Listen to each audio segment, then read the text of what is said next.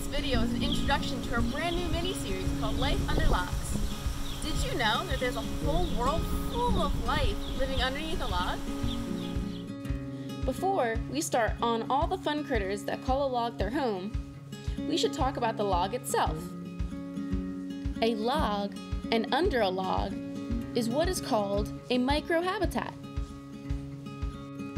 A microhabitat is really important for many organisms, mostly small ones. A microhabitat is a smaller habitat or a more localized area that has differing environmental conditions compared to the bigger habitat surrounding it.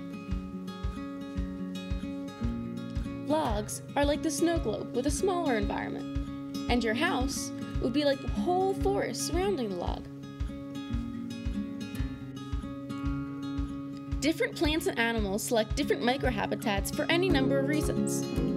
The amount of light or dark, moisture levels, temperature, food availability, shelter, and much more that we'll talk about in the next videos.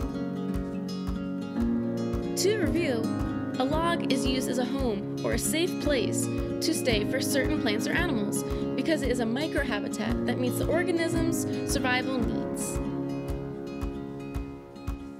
There are many reasons why a log is selected, so join us in this series to learn more. So in closing, go outside, go find your favorite forest.